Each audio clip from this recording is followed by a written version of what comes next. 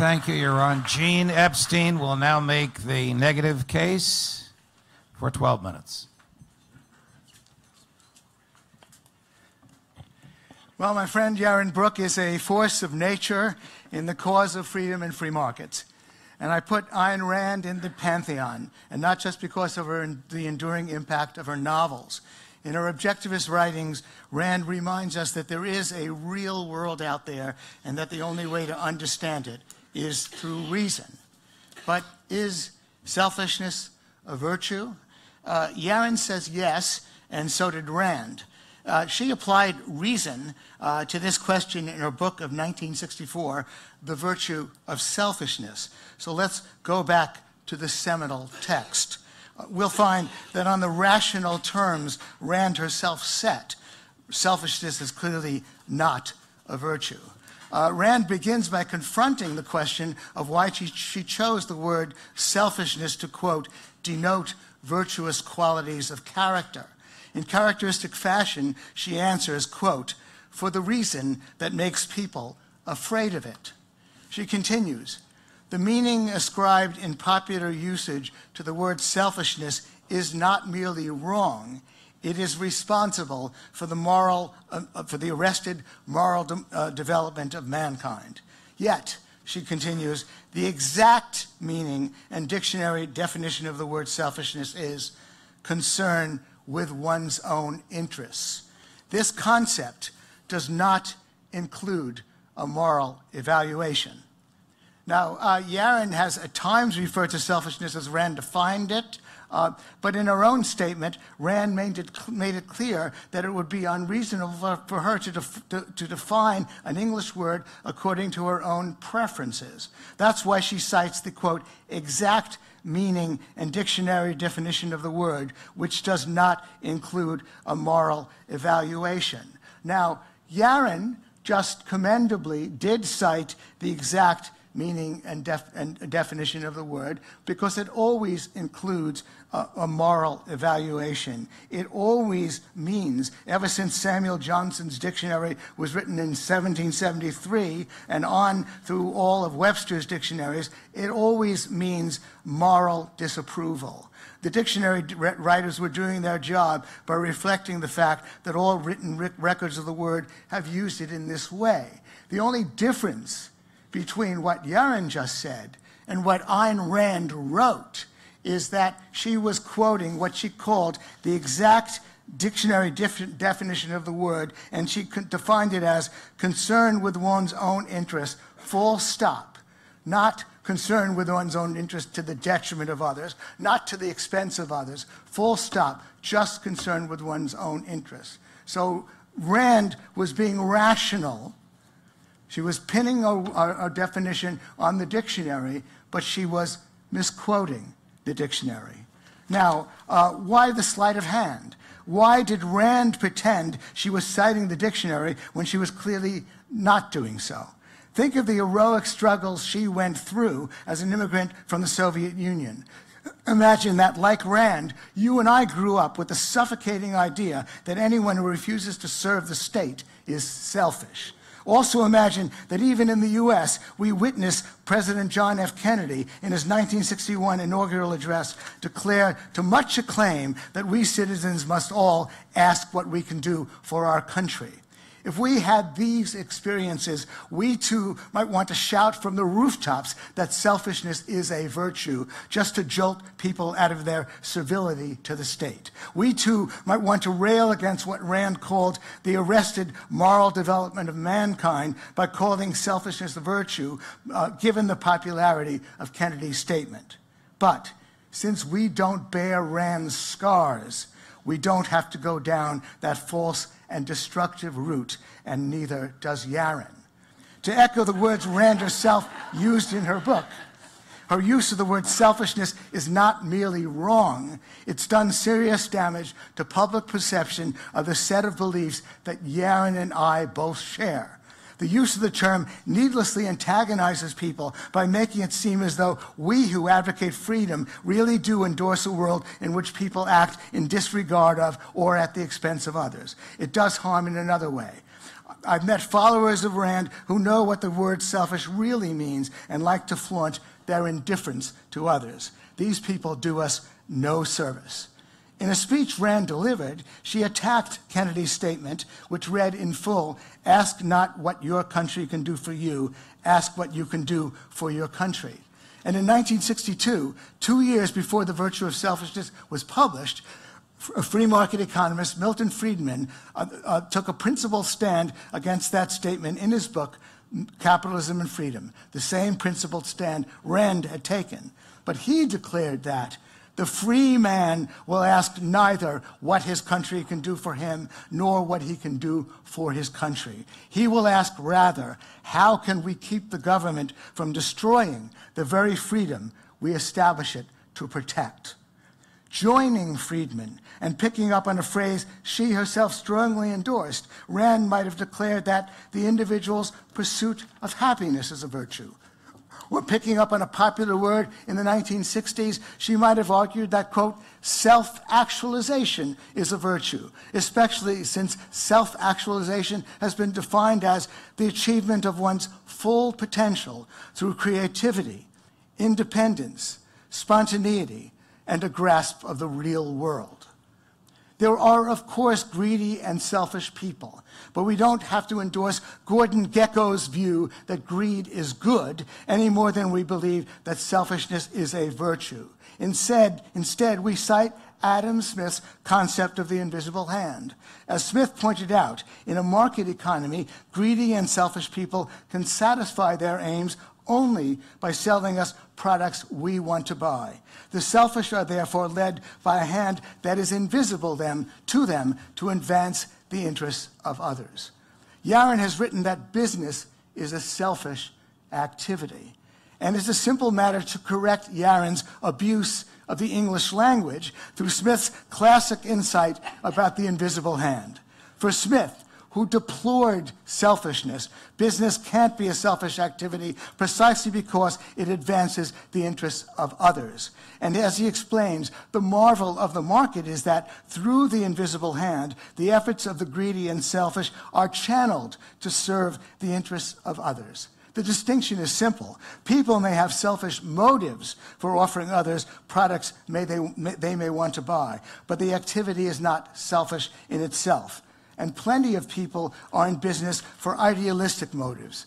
Think of Steve Jobs, who, by the way, spoke about money only as a means of investment in the products he wanted to sell, or of John Mackey, or of Howard Rourke of Rand's novel The Fountainhead, who consciously devoted themselves to offering products that enhance the world. Now, oddly enough, Yaron's tough-mindedness yields to naivete when he says, well, honesty is the best policy for all of us. Unfortunately, even in a market economy, the world does not work that way. Yaron may decide that dishonest people and selfish people in this world are personally unhappy, but I wonder, economists Thomas Piketty and Paul Krugman have been made millionaires by the market for services that are without merit and have in fact done great harm. You can bet that if these two con men or countless others like them ever do pay the piper, it won't be until the afterlife. What do Harvey Weinstein, Jack Warner, Harry Cohn, Alfred Hitchcock, and Louis B. Mayer have in common? Well, they're all Hollywood producers who were sexual predators against women. Now, what they don't have in common is that only one of them, Harvey Weinstein, ever got caught. So we must tough-mindedly admit that honesty is not always the best policy, and that the market, that people are often naive and they buy snake oil from others. We cannot endorse the idea that selfishness leads always to honesty. Selfishness can sometimes pay off. And to those who think government is the answer to regulating the potentially destructive effects of greed and selfishness, we cite the public choice theory of Nobel Prize winner James Buchanan, who called his theory politics without romance. Greedy and selfish opportunists will also be found in government, where the absence of market constraints permits them to act destructively and further their own selfishness, however unhappy Bill Clinton and Hillary Clinton are, according to Yaron, who probably hasn't had them confide in him for quite a long time. As Yaron and I both know, we advocates of laissez-faire capitalism are the only ones who can truly say that we care about the well-being of the broad masses of people, while the Bernie Sanders of this world are offering them snake oil that can only make matters worse. Yaron has also disavowed selfishness correctly defined. In a recent interview, Yaron was asked about whether he believed in a social safety net, and here's what he said: "I believe in a safety net. I just don't believe the government should provide it. I don't believe I should be coerced to help them. You want to help them, I want to help them. We can get together and help them voluntarily." Notice that Yaron said, "I want to help them," and so would I. Adam Smith could have had us in mind when he wrote in 1759, "How selfish soever man may be supposed, there are evidently some principles in his nature which interest him in the fortune of others. Of this kind is pity or compassion, the emotion which we feel for the misery of others." Compassion is a virtue. Self-actualization is a virtue. But selfishness is not a virtue. You must vote no on the resolution. And in doing so, you'll be even truer to the rational ideals that Ayn Rand advocated. Thanks.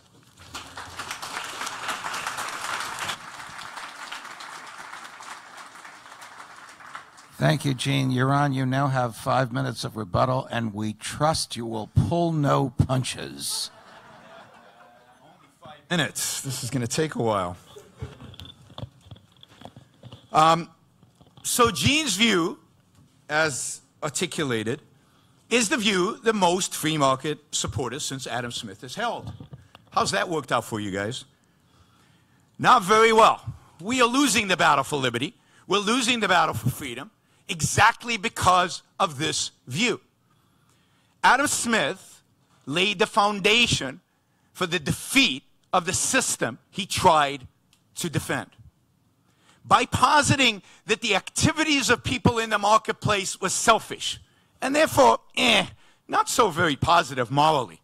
But if you aggregate them and you bring in something called the invisible hand, somehow they become virtuous.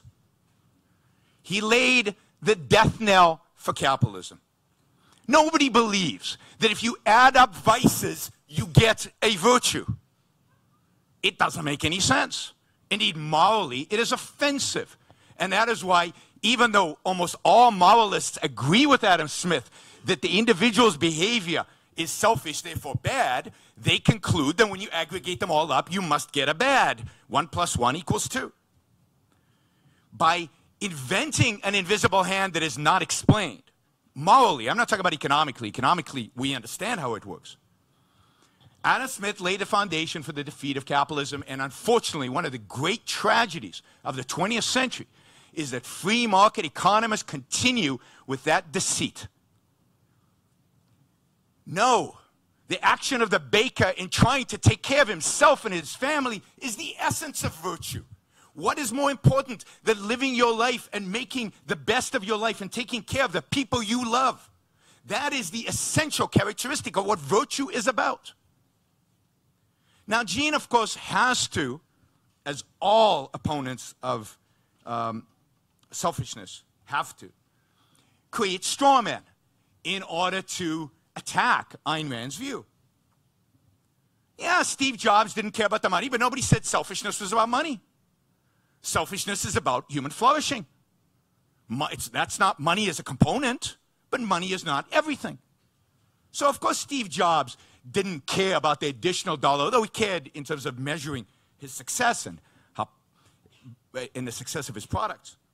But yeah, Steve Jobs did what he did. Why? Because he loved it. He did it for himself. Hopefully you all go to work and love what you do.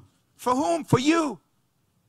It's your self-esteem. It's your job. It's your life. And that is all selfish. And we can play dictionary games here. But the fact is that the people who wrote the dictionaries don't want us to believe in selfishness. The people who write the dictionaries want us to believe it's a vice because they want us to hold a self-sacrificial, altruistic morality. Because they want, altruism is the great mechanism by which to control us all, by which to inflict guilt on us all. So think about why we regulate business. We regulate business because we have this confusion about selfishness. They're obviously selfish. Steve Jobs was obviously selfish. But selfish people are people who lie, steal, and cheat, and they're SOBs generally. So Steve Jobs must also be, in spite of his turtleneck shirts and being cool, also be a lying, stealing SOB. So we better get that government on his shoulder to watch and monitor. We redistribute wealth because you businessmen are too selfish to consider the fate of other people. I think selfish people have a huge interest in the fate of other people. It's not their top priority. Charity's not a top priority, but charity is part of life, particularly in a free market where they're not taking 55% of our money. There's no contradiction between some charity and selfishness. So you have to create a straw man in order to knock it down.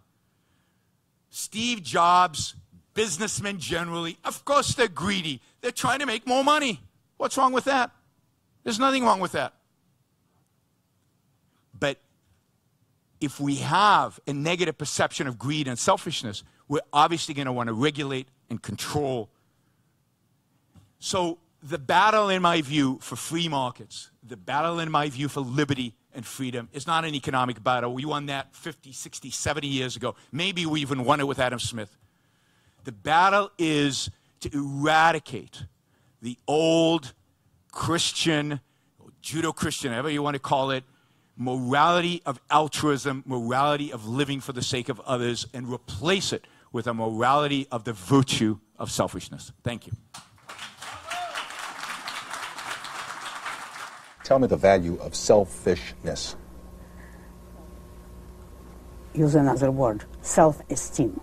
The value of selfishness is that you esteem yourself as a value, that you live according to your nature, which means by the judgment of your own mind, and you respect your own mind, you respect your own ability to do the right thing, therefore you respect the possibility of being a morally virtuous person, and you regard yourself as a value worth preserving.